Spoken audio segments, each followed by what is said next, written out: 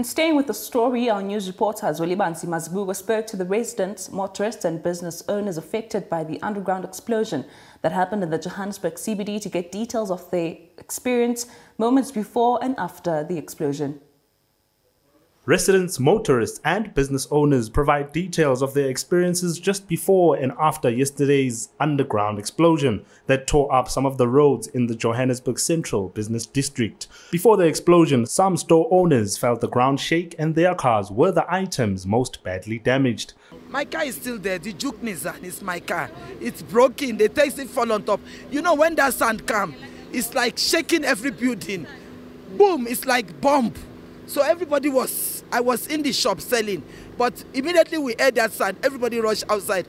Everything was broken in my shop. Even I went to the shop to carry my bag because my passport is inside. I'm going everywhere with my passport because of the police. A very noisy things it's happened.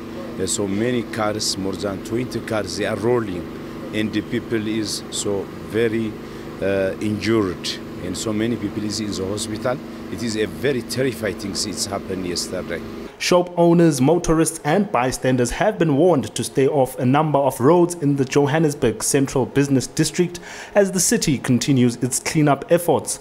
Various security cluster units have been deployed in and around the city to mitigate any form of violence and protect commuters from the affected areas.